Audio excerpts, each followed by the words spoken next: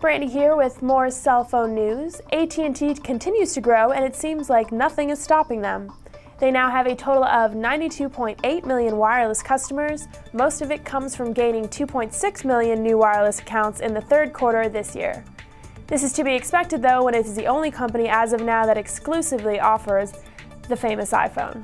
Again, this is Brandy with Cell Phone Trek. Don't forget to like us on Facebook, follow us on Twitter, and subscribe to our YouTube account. And for more breaking news, visit our website at www.cellphonetrek.com.